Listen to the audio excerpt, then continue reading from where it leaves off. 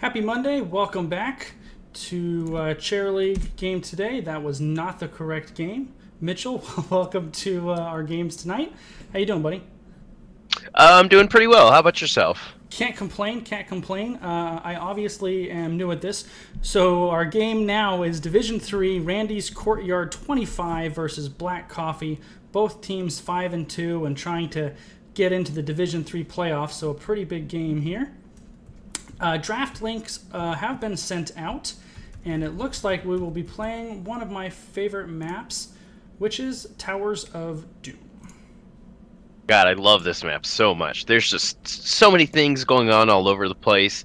Super powerful boss, probably one of my favorite bosses in the game, just the look and the feel of the boss and his abilities and things like that.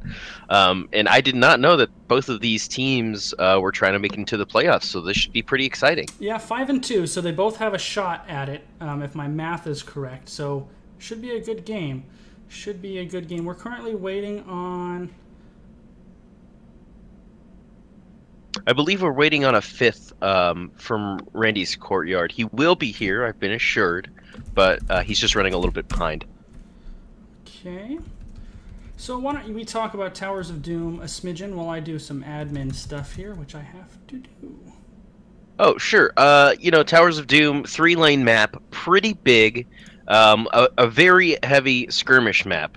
So essentially, the objective for this map is shrines, or rather altars, will spawn in one of 4 locations, sometimes multiple locations on the map, and it's a team's job to channel those altars for long enough, and once they do, that side's core attacks the other core directly. So in other words, the teams themselves cannot just push a lane and go straight onto core. It kind of flips the MOBA formula completely on its head, and that's possibly why it's one of my favorite maps. You know, I believe it's the first and the 5th altars that spawn are 3 altars each. So normally it's going to be either 1, 2, or 3. The only time it's ever going to be 3 are the first altars that spawn and the 5th altars that spawn. And because these altars are spread around the map, global heroes get a lot of value here. You know, Falstad, for example, can stay at bottom and channel an altar at bottom if he's uncontested, and then fly up to a top altar and try to help his teammates out, for example. So it's a fairly large map as well. There is a tunnel that leads from the cores, one of the sides of the core, straight to the middle of the battleground, which people often forget about, but it also becomes somewhat of a ambush spot for people that are smart enough to check spawn timers as well. So that's like an extra layer of strategy that's piled on top of this map that I also really, really enjoy. Apparently So it'll be interesting to see what comps these teams pull out. Apparently we have started the draft, and I have not yet accommodated for the new draft site. So let me do this real quick. They ninja'd it in while we were talking there, but there. Okay, no worries. Yeah, you got it up? It should be up right now. Yep. All right. So we have first ban Zarya, second ban Tychus, first pick Samuro, followed by Muradin and Malfurion. So I'm surprised Samuro made it through, to be honest with you, because he's kind of all over the place right now and wrecking a lot. You have to wonder if either one of those first bans were targeted for either one of these teams here. But really, that Samuro getting let through puts Randy's Courtyard in a pretty powerful position already. In terms of win rates, in Hero League, he's just absolutely crushing it. He's still sitting well above a 65% win rate. It'll be interesting to see how he translates into competitive, because honestly, he is the reason he does so well in Hero League is because, you know, he is a solo operator, so to speak. He really gets a lot of his advantage from being able to go around the map and being able to do his own things, and then helping the team out when it's absolutely necessary. Yeah. So it's going to be really interesting to see how that gameplay translates into a competitive environment. Yeah, I think he does so well in Hero League because of what you said, of course. But he does really good damage. He's really survivable. He's very tough to kill. And in order to counter him properly, it really takes the level of coordination that you just simply don't find in Hero League. And he's unique as a hero in the ways that you have to counter him. So I think that's part of the reason people are struggling. I think he also needs a nerf, but in competitive, I think he's easier to deal with. So we haven't seen him casting in Chair League yet. I'm very curious to see how they do. But they have Samuro, Johanna, Li Ming. That's a ton of damage and a lot of survivability too. All three of those heroes have their own way of surviving and mobility. Ariel was banned out by Black Coffee, and Thrall banned out by Randy's Courtyard. Black Coffee responds with a Jaina, which synergizes so well with the Malfroots and the cooldown reductions and mana boost that Malfurion gives. So Malfurion and Jaina is a really good synergy. And Raynor, excellent synergy with both of those, especially once he gets Executioner at 16. I gotta love my boy Jimmy. Anytime he pops out, I get really excited. He's just my favorite. And you know, for Randy's Courtyard, I really, really, really love the Johanna pick. It absolutely denies Black Coffee. Yeah, Black Coffee. The one of those really strong blinds that exist in this game. A counter to Samuro, or a really strong way to get his damage mitigated, is to use blinds, and they took that immediately away from Black Coffee, knowing that the Muradin had already been picked up, and so, you know, that's just a really, really smart move on their part. So now we have Randy's Courtyard on the clock for their final two selections. We're going to see a healer, obviously, but the last one could be any number of things. I'm surprised none of these teams have picked up any globals yet. Okay, so we're going to have a double tank formation here. Anubarak is going to be the second pickup.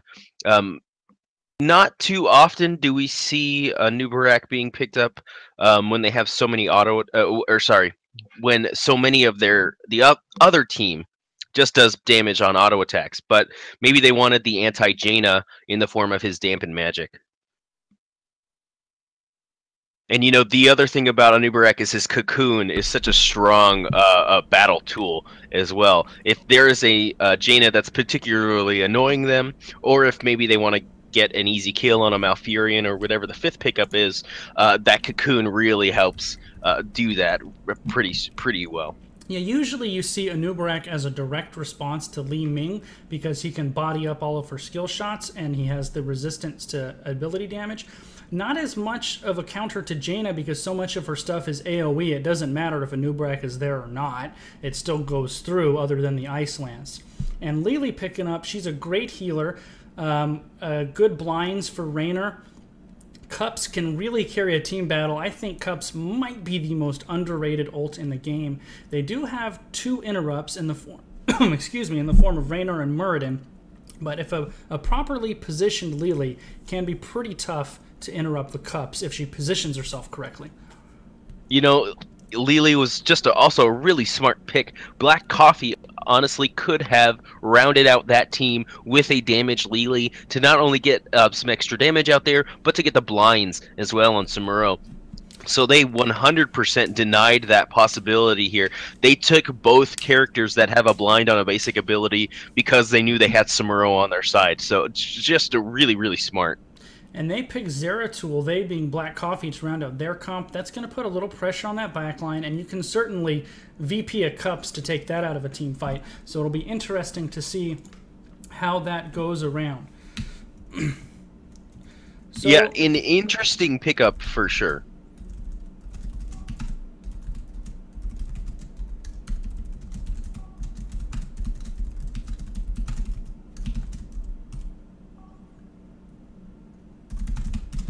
All right, well, we can get this game on the road. So, who wins that draft, Mitchell? You know, I gotta be completely honest, I gotta give it to the side of Randy's Courtyard. Not only did they get the Samuro pick, which is big enough on its own, they took the not obvious route. Instead of banning the counters to Samuro, they just went ahead and took them for themselves. And, you know, those heroes are honestly pretty strong on their own. You know, Anubarak's got some pretty strong defense. Johanna's got a pretty strong defense. Lily is going to be able to keep up Johanna and Anubarak mostly pretty easily. If Li Ming does her job and stays in the back line, she shouldn't be too much of a problem, really. But what is a little scary if you are on the side of Randy's Courtyard is the dive that you have on your team. Anubarak is going to, you know, try to get in there and do as much as he can. If he uses his burrow to get in on an engagement, that opens up that back line a lot more because you're going to have the follow-up from Johanna and Samuro. That Zeratul pick is pretty informed in that case. If that Anubarak decides to burrow in, that Zeratul is going to have plenty of open space to do whatever he wants to that Li Ming and that Lili and be able to get out safely at the same time. You took the words right out of my mouth. I like Randy's Courtyard's draft. First and foremost, they have Samuro, who is just so strong right now. And just, I mean, other than competitive, because none of us are pros here, to be frank, regular Heroes of the Storm players are just struggling to figure out how to beat Samuro. Furthermore, they Black Coffee, have a solo tank Muradin who's going to have to keep Johanna, Anubarak, and Samuro off of a completely immobile Jaina. And I love Jaina, but she is a vulnerable character with very limited mobility, and she is going to have Anubarak and Samuro all over her all game long. And I really think there's going to be a lot of pressure on whoever from Black Coffee is going to be playing Jaina to not put herself in sticky situations. She's just going to have to play very, very conservatively, to be honest. Absolutely. I mean, she doesn't have the range that's offered by a lot of other mages that are in the game as well. So she actually has to get in surprisingly close to deal a lot of her damage. The Cone of Cold that ends up getting a vulnerable at 16 sprouts pretty much from Jaina's body, you know, in the game. So that's something that exposes her really a lot. If Black Coffee can make this game last long, it will start to eke out in their side. They have the Rainer that eventually gets the Giant Killer and the Executioner. They've got a Zeratul that can absolutely do a lot once he gets up there in those levels. So it really is advantageous if Black Coffee can make this game last a really long time. The Malfurion pick is good for them, not only because Malfurion is strong right now. He's got a reveal on his W for the Samuro. That is going to help sometimes. Not every single engagement they have is going to be useful, but if he can land those properly, if he can get those clones revealed, then it's going to be a lot easier for the Zeratul, the Rainer, the Muradin to collapse onto the Samuro, at least know which one is real, maybe not even worry about the clones and concentrate on other targets as well. So kind of taking some of that chaos that Samuro creates out of the equation. Yeah, you know, that's something that's not talked about, I don't think, enough with him, is the heroes that have revealing abilities. Tassadar's scouting drones, Malfurion you just mentioned, the Tracer rounds, Lunara. All of those heroes are the easiest way to deal with Samuro, and they do have one in Malfurion. I'm going to go back to Eljana on Jaina, though. The other problem Jaina's going to have is, other than Li Ming and a poorly positioned Lili, there's none of the heroes on there that Jaina's really capable of blowing up, which is what she really wants to do. She wants to do her large combo burst damage with all her high cooldowns. So there's going to be just a ton of pressure on the Jaina player to make that pick work. Yeah, you know, it may have been a comfort pick. At the same time, Towers of Doom has some of those moments where you're trying to get a camp, the other team is invaded, you guys are in a small section of the map with a very tight corridor. Maybe she's hoping some of those instances can really come out in favor of that burst, of that AoE damage that she has with the Blizzard. Another good use Jaina has here as well is her poke. If she goes the Isolance build, it's honestly pretty good at keeping people from channeling those altars, and just enough so that it's annoying at the same time. It looks like we have a disconnect, so I'm going to pause the game while we get him back.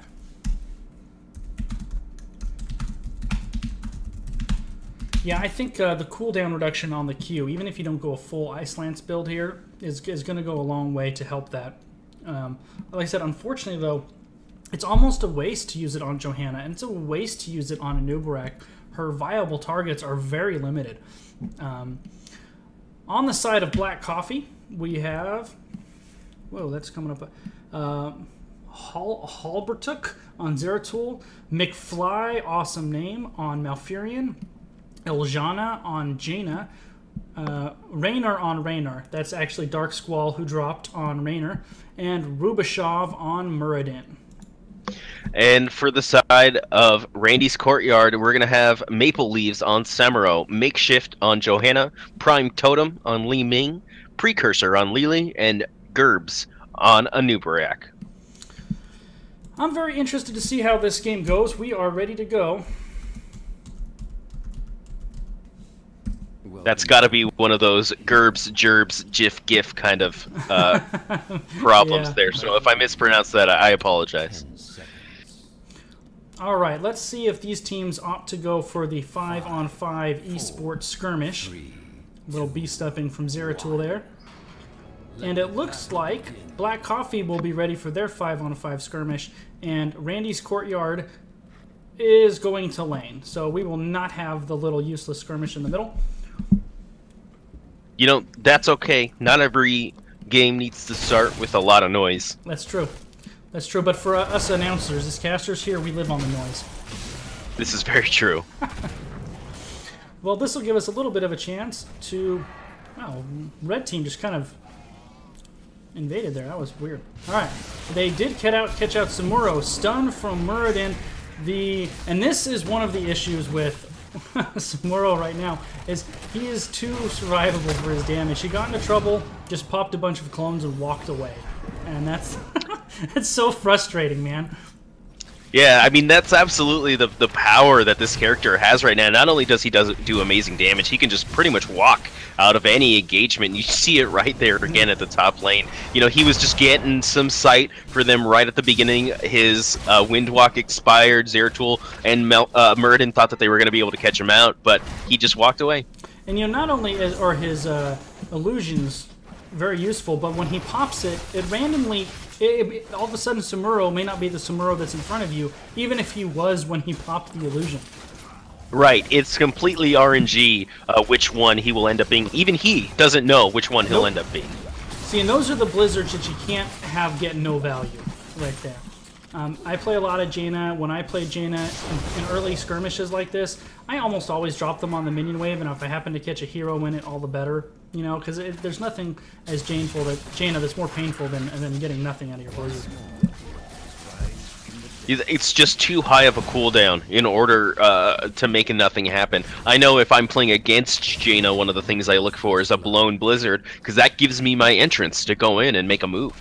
So far, we have nice synergy here from Zeratul and Muradin, and they're able to pick off Li Ming at the worst possible time for Randy's Courtyard, which is right when these are spawning. So Black Coffee is going to have a small window to take advantage before the short cooldowns, and Li Ming gets back. Anubarak gets absolutely destroyed, and there's another no-value blizzard. However, this battle is still in favor of Black Coffee. Anubarak coming to re-engage. It's still a 4-on-3. Now, Randy's Courtyard did channel and capture the bottom shrine. Anubarak gets destroyed. High-value blizzard there. And so far, each team has captured one shrine, and they are fighting over the third. Muradin dive in with no mana and no escape. He is wrecked by Samuro. It looks like Raynor is going to go down as well. Even chasing him through the blizzard, they're still able to pick him off. And 2 kills on the side of Randy Courtyard. Black Coffee loses 2 shrines while only capturing 1 small early lead to Randy's Courtyard. That was really smartly done by Randy's Courtyard. Lili stayed out there near that shrine as long as she possibly could. She knows she's squirrely. She had a bunch of health, a bunch of mana, able to, you know, bring that health back up, and she allowed Jaina and Samuro to come back in to that engagement, and they were able to convert that into 2 kills. It's great moves. It's really, you know, you said squirrely with Lili, and I've said Cups is the most underrated ultimate, and I think that might be Lili's most underrated asset to her team. Is I'm going to go out on a limb and say, out of the non-tank characters, is Lili the squirreliest, the toughest to kill, other than maybe Samuro right now, who's due to get nerfed? Right. Other than the person who has a 1-second unbreakable stealth, Lili is just absolutely a nightmare to kill. I mean, and the longer the game goes on, the worse it gets for you, because the more her healing actually ends up doing, and, you know, her different talents and things like that, which she is going for a Serpent build, for example. So it's one of those things that is really underestimated. Just because she doesn't have that targeted healing doesn't necessarily mean that she doesn't add a lot of things to a battle other than just the pure Q heal. Yeah, she's a high damage healer. It is kind of random damage, but she's a high damage healer, and her healing volume is okay. It's just not targeted heals. So those are just things you have to learn how to work around, you know? And her healing output is not small by any stretch of the imagination. She's probably average healing volume. It's just not targeted, and it's concentrated into her ultimate that you have to make sure that you use properly. You can't waste her cups because it's such a high percentage of her heals. There is another high value Blizzard. Muradin diving in on the Anub'arak. He was down to 67 hit points, but he's still going away, and now Muradin might be in trouble. Another dwarf toss to get out of there. Rubashov still fighting 1-on-3 as Muradin, trying to just walk away. He's very low, down to 340 hit points. He gets away. There is a lot of damage going down for not a lot of kills here. Raynor barely gets away with the shotgun and the E. Oh, Zeratul is caught and de-stealthed with a Li Ming combo. I want to see Black Coffee withdraw here. Once Zeratul went down, they needed to withdraw. They don't. Malfurion falls. Muradin is going to fall as well. I think that re-engagement was not a very good decision. Once Zeratul left, oh man, an orb deletes Raynor, and now they are 2 levels up. And capture that ultimate. They're slowly closing the gap here. It's going to be a while before they can. But, you know, that engagement started with a split as well. Muradin got really a hankering for some bug meat in Anub'arak, and he just overcommitted, split entirely from his teammates. And if there's one thing that you cannot do as an anti-auto attack character is leave the auto attacker, in this case Samuro, to run amok in your backline. It's just not something that you can afford to do, especially in early levels like this. And when you're your team's only tank. Now, if he had him down to 67 hit points, so I mean, we're 1 auto attack away from killing Anub'arak. So if he gets that kill, maybe it's worth it. Dark Squall is taking so much damage from those mercenaries. You gotta back up and let the minions soak that. He took a ton of free damage there from the minions for basically nothing. Okay. Ultimates coming out here for Randy's Courtyard. We have Locust Swarm, not Cocoon from Anub'arak. Cups, of course, from Lili. Disintegrate from Li Ming. Blessed Shield from Johanna. And Blade Storm from Samuro. In the middle of all that, Raynor went down, getting picked off by a team of 5, and this bottom fort is going to go down. Black Randy's Courtyard went ahead. Here. Yeah, they went ahead and got both of those camps down there and got a really strong push at bottom. Raynor was just trying to defend. He was trying to do his best to keep those minions off of that bottom keep, but he got caught out by almost every single member except for Lili of Randy's Courtyard coming in and cleaning that up. Now we're going to have 2 altars spawning here, mid and bottom, with Black Coffee coming up. So they're a little bit in an okay spot at this point. We just had ultis pop, so Ring of Frost is going to come out for Jaina, Avatar for Muradin, Tranquility for Malfurion, Hyperion for Raynor, and Void Prison for Zeratul. Now we have a 5-on-5 Johanna just in there with her Condemn and her Iron Skin, wreaking havoc and buying enough time for Li Ming on the backside to channel it. She then goes in there, Jaina goes down, Malfurion goes down, Those are the immobile characters that we were talking about. They were targeted and exploded. And the squirreliness of Lily, she is still going strong with her cups absolutely baited almost all of Black Coffee, and they couldn't finish her. Talk about predicting that, man. We told you how squirrely she is. She pulled Black Coffee's team so far away from her to try to kill her, and they were unable to secure the kill. When you see a healer that low, it's hard not to put everything you have into getting rid of her, just because that's one more avenue of sustain that team has that you kind of want to get rid of. But you know, Randy's Courtyard is going to take their advantage. They're going to push in here on this middle keep, getting 13 just as they do. It looks like Black Coffee sends 2 members down to the bottom keep to try to take that back at the same time. They're not going to be able to take it right away, but they are eventually going to be able to cap that. Yeah, Black Coffee definitely in trouble here. They're two full levels down. They are 18 hit points left on the core to 36. So Randy's Courtyard definitely in the driver's seat. If there's one thing we have learned about Towers of Doom, though, is it is very viable for comebacks. We've all seen those epic comebacks with 1 hit points left. Still, though, I think what we said in the beginning, this is a little bit early on the cups. I don't know if that was really necessary, but certainly nobody going down from Randy's Courtyard. The immobility on the side of Black Coffee, I think, is hurting them. Malf and Jaina just are having a really hard time. Sumuro was deep in those enemy lines trying to get a Malfurion kill. Fortunately, he wasn't able to get it. And that 18-second long stealth was no problem to stay back there for that long. You know, Black Coffee still may be in this game. They're still making some strong moves. The last 2 altars that spawned were extra valuable for Randy's Courtyard, and they ended up getting both of them, which put an extra 2 shots on the core. But this engagement's not going well. Johanna moving in, Sumuro moving in, trying to put some pressure as well. Muradin, again, split from his team. Zeratul the same. They just can't get in there to coordinate to get on this team right now. Now that was a ton of value on that Blizzard, and there's a 5-man Void Prism, and the Ring of Frost setup was there, that the timing wasn't.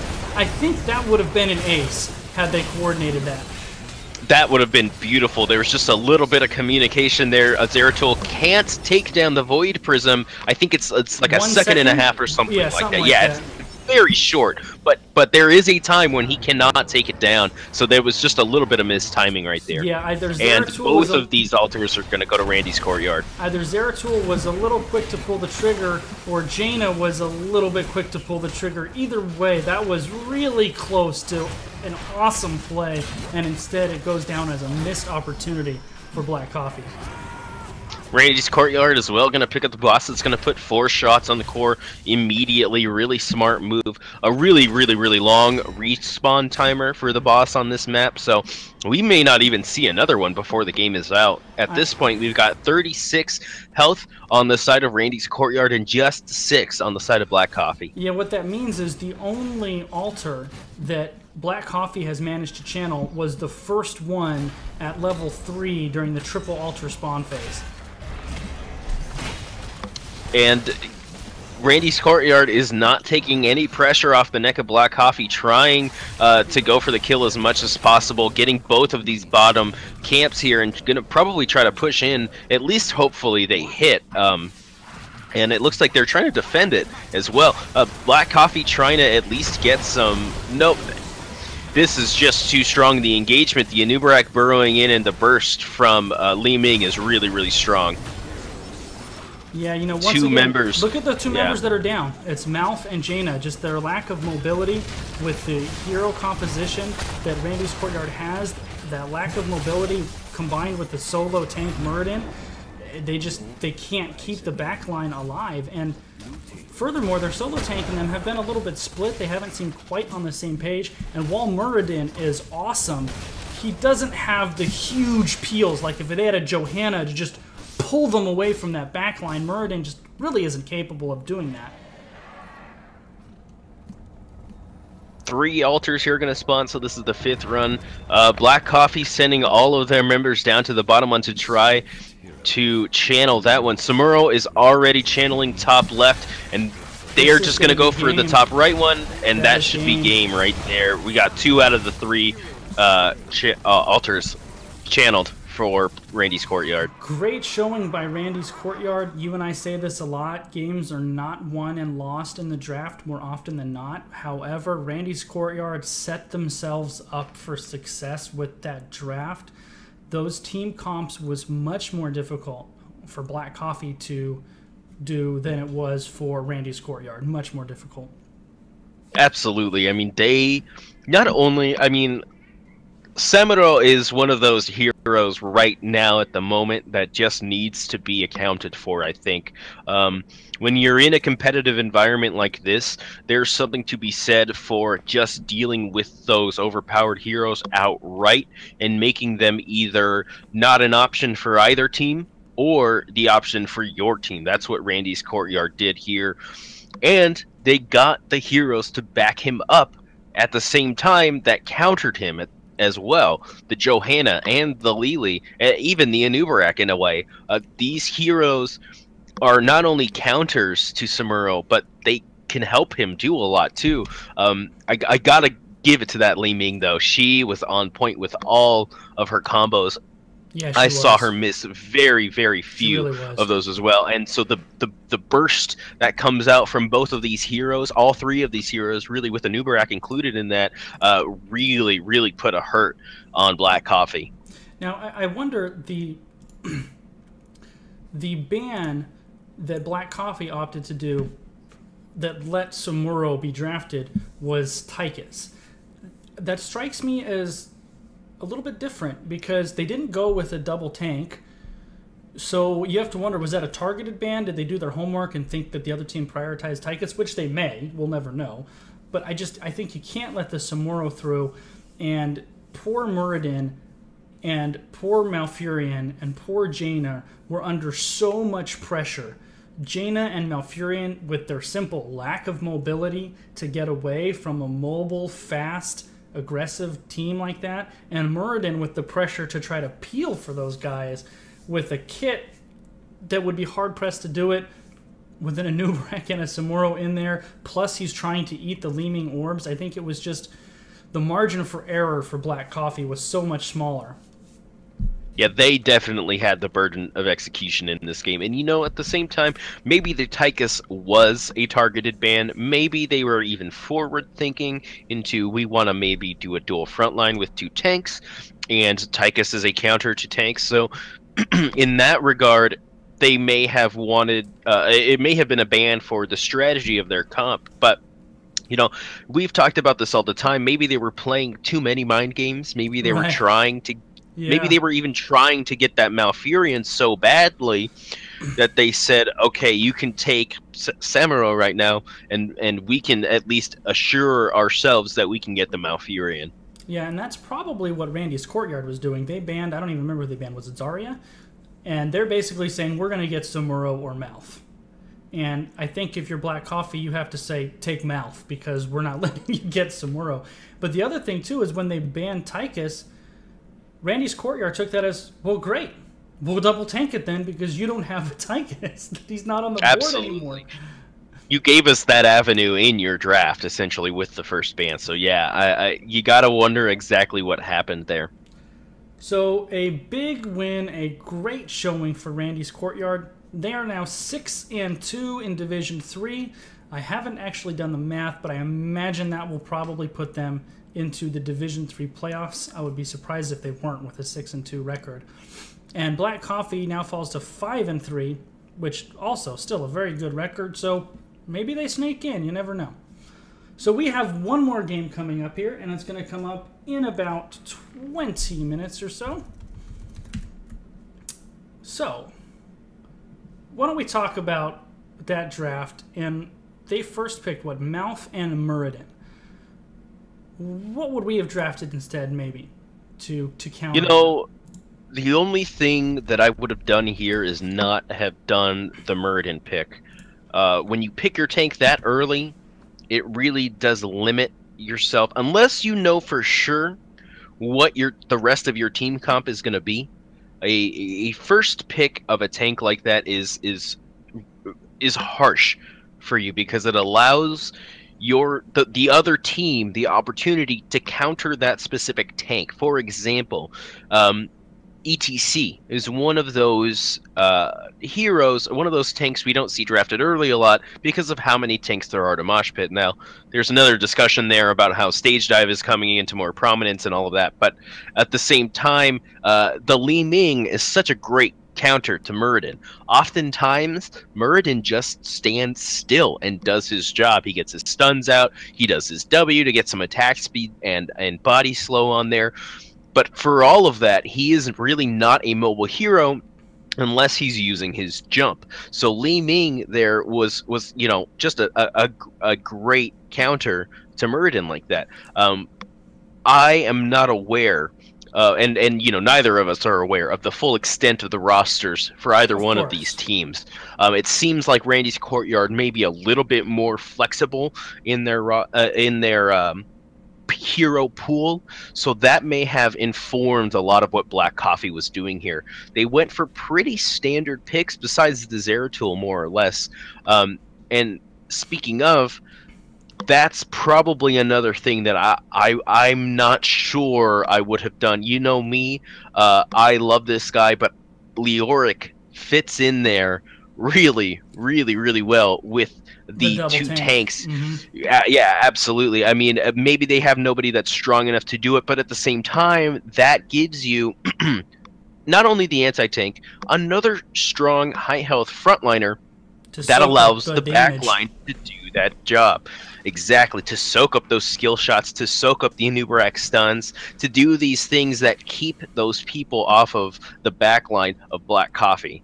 Yeah. So I wouldn't say that the Muradin was a bad choice by any time. Maybe leave him a little bit later into the draft and get secure a damage dealer that you want for yourself. But at the same time, you have to look for those opportunities to counter what the other team is doing. That's why I like having last pick so much. You know, in a bubble, in a vacuum, looking at Black Coffee's comp, it's a very traditional, straightforward comp, and it's a solid comp. A solid tank, solid healer, you have a burst damage dealer, a sustained damage dealer, and you have Zeratul. Especially if you trade out for Zeratul for somebody like a Thrall or a Sonya, then you have a really nice, well-rounded out traditional comp. It's only the weaknesses only start to come out when you look at the team that was set against them. I would, if you're going to do the Malf and the Jaina like that, I would have liked to have seen them either A, draft Johanna up front instead of Muradin, because Johanna can stand in there with Samuro, or the ETC, who sets up Malfurion and Jaina so well. One of those two I would have liked to have seen. If you know you're targeting Malf and you know you're targeting Jaina, ETC sets those heroes up just perfectly with how well he controls the front line. But once the other team picks Samuro, I almost think you have to draft anything and everything you can to deal with that, and that to me means Johanna first. Absolutely. I mean, that was a big missed opportunity there for the side of Black Coffee. Again, we don't know the extent of their hero pool, but having access to blinds, having access to things that deal with such a strong hero at the moment is something that has to be on the forefront of your mind. You know, maybe Black Coffee got exactly what they wanted out of this draft. Maybe they knew what they wanted going into it, and the Samuro they just didn't want to. They just didn't expect to counter. But yeah, you're totally right. When you see something that's dominating a game like this so much at the moment, you have to deal with it. There's just no choice. Yeah, I would have liked to have seen like a Jojo Malfurion to start off. Would have been great because Malf can reveal Samuro, so that's an active counter to him as well. I would like to have seen another beefy frontliner, somebody up there that Samuro can't just blow up. Sonya would have been fine. You know, Sonya can spin to win in the middle of all of those illusions, you know? It's no problem for her. Yeah, those illusions count as heroes, so anything that stacks off of heroes, anything that gets more damage based off of heroes, in the case of Sonya, what does more healing based off of you hitting heroes would absolutely get more value based off of Samuro, based off of the illusions. And I love me some Jaina, but I don't know that I would ever draft Jaina into a Samuro just for her lack of mobility. I mean, Jaina and Kael'thas are very similar heroes in that they both offer CC. Jaina has soft CC, Kael'thas has hard CC. They both offer good wave clear, AoE, a targeted damage spell, living bomb, and Q, and they both have no mobility. and you just have to be aware of that. There are just certain situations that it's very difficult to take those two characters into, and I think Samuro is one of them. Yeah, absolutely. I mean, she's not necessarily a mage backline, but a Sylvanas instead of a Jaina would have been a great pickup there for Black Coffee. And she's just good on this map too. Yeah, I mean, Push is highly underrated on this map. We saw just how powerful Push can be because Randy's Courtyard did it. They showed us taking those altars how much faster they can end a game when you actually end up getting those shrines and those shots off.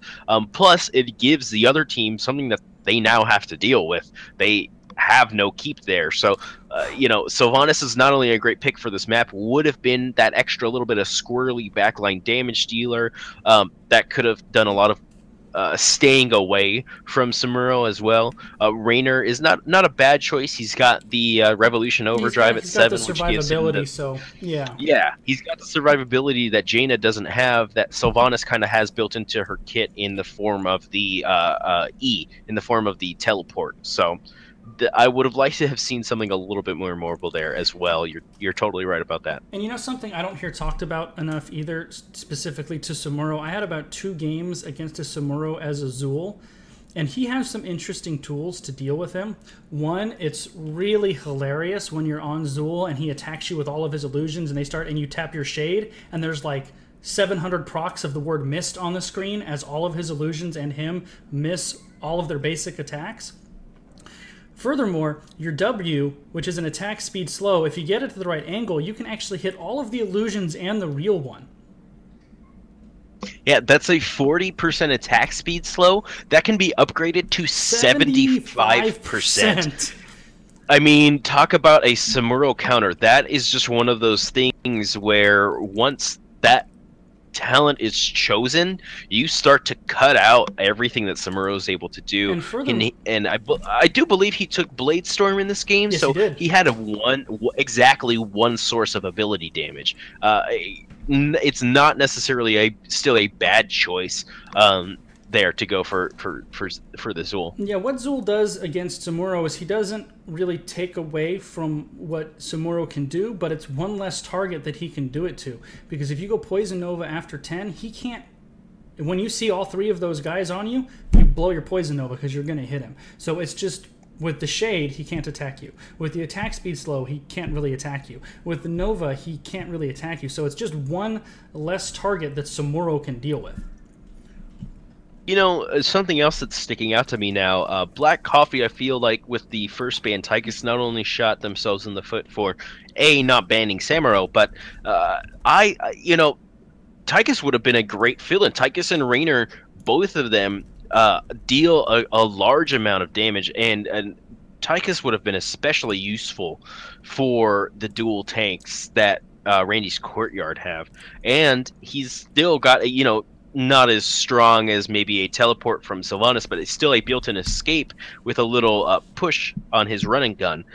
So that's kind of, now going over this draft again, it's kind of sticking out to me as a missed opportunity for sure. Yeah, you know, on our team, what we really focused on a lot is we have a new team this year, the 2 of us with our teammates, and we felt that we weren't setting ourselves up for success in the draft, and toward the end of the season we really started honing in on coming in with a game plan, doing your homework, knowing what you want to do.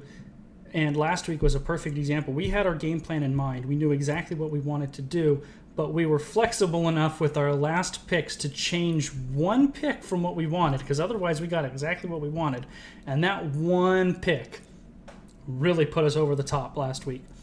So there's definitely a fine line between coming in with your game plan, knowing who you want to keep the other team from getting, knowing who you want to get your players on, but having the flexibility to adjust when things come up to get yourself in a more ideal situation. So striking that balance between holding on to your game plan and being flexible at the same time. Yeah, I think that is really showcased with Randy's Courtyard, their draft. they showed you know, a lot of flexibility there in terms of being able to capture those counters back, and having players that were really competent on those counters as well. The Johanna and the Lily were both of them, they were outstanding in doing what they needed to do. I'm not sure if you were focusing on it, but right at the beginning of that game, Johanna was laning against Raynor at the bottom, and Johanna had almost killed Raynor before, you know, Raynor figured it out and needed to leave. But because of that blind is so powerful, because she's got the slow and the stun, it allows her a lot of that stoppage to get a lot of damage in on him. So the flexibility in a drafting is really important in this game. We're finally getting to the point where the hero pool is large enough that I do believe it has started to become less and less about just get your 2 or 3 characters in your role that you're really good at, and you need to start thinking about other roles that can do the same job as you. So for example, you always talk about Sonya, even though she's labeled as a warrior, you always refer to her as a melee assassin. Because that's the role she fills. Absolutely. She fills that frontline role. I am falling in love with Leoric because he can put a hurt on somebody no matter who they are. That percentage-based damage hurts squishies just as much as it hurts tanks. It hurts tanks more, but that doesn't mean that it's completely useless against squishies. So thinking about the hero pool as it is, the whole entire Heroes of the Storm roster, it does require a little bit of creativity to really think about how you can fill those roles with different styles of heroes. So and it's not just the style and the role they fill too, but it's the style and the role you fill and how they interact with the map and how they interact with the other heroes you have selected or are going to select, and how they interact with the heroes the enemy has selected or possibly might select as well. I mean, there's so many considerations to take into account. Before we go off for just a minute, because we're going to take about a 5-minute breather before our next game, the other thing I don't think we talked about as much, because the draft was such a huge part of this, is in these team fights, it went unnoticed simply because Randy's Courtyard got up so far, so fast, that it almost wasn't relevant.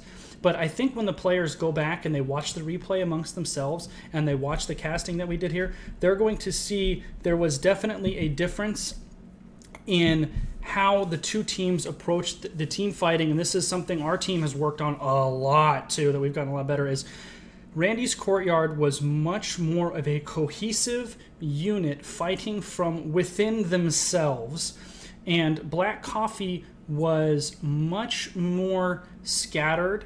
Especially their solo tank left the back line, and the fight was so scattered, whereas Randy's Courtyard was much more together. They were much more cohesive, and I think even if the fights were even in level and the two teams had an even burden of execution, that particular function of how the two teams were fighting in that environment as a 5-on-5 also was an advantage for Randy's Courtyard as well.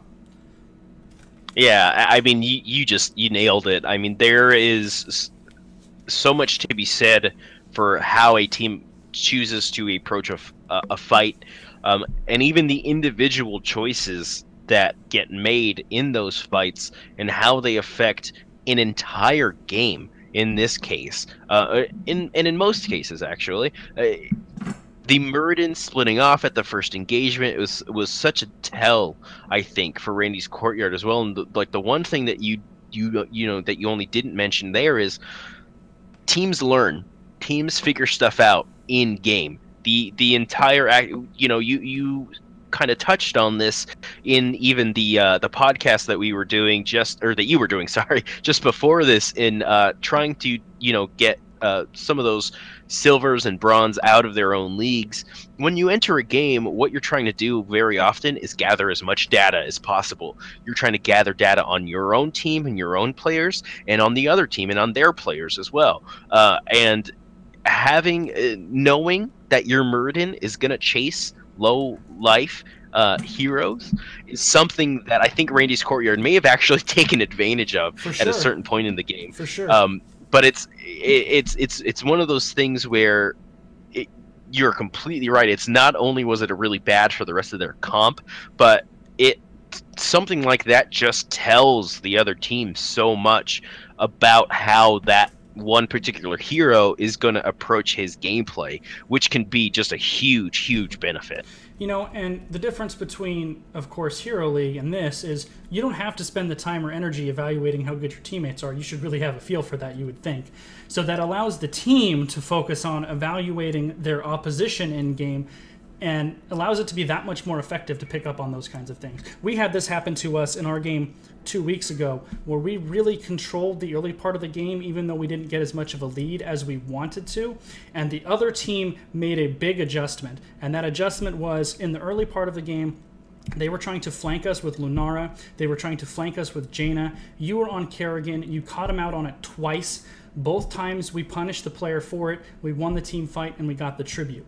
After 10, they no longer did that. And they made an adjustment with their comp that we couldn't counter, and we lost to that adjustment because they made the adjustment in-game based on evaluating what we were doing, and we were unable to counter that.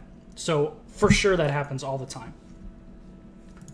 Yeah, it's a really strong and powerful part of the gameplay that really goes unaccounted for. It's one of those intangible things you can't really, put a number on it. You can't really put a fact or a figure or a platitude on it. It's just one of those things that comes with experience, I think.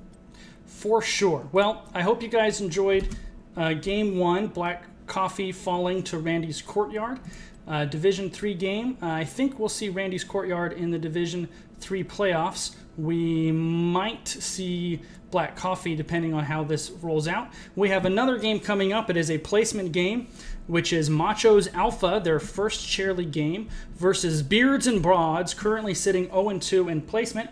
We're going to take about a 5-minute break here, and we will be back with one more fun-filled chair league game.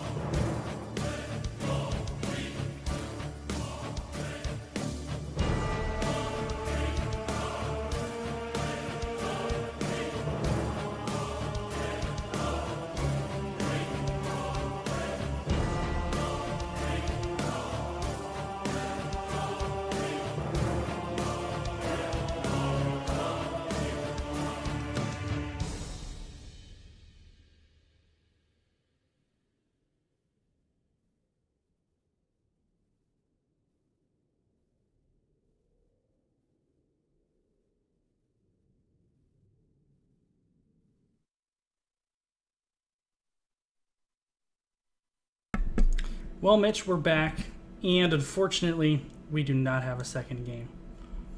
Oh, that's such a big disappointment. Isn't it, though? Yeah, I'm pretty bummed. I really don't like it when that happens. It looks like the two teams had a miscommunication, I'm going to call it, over the reschedule or possible reschedule.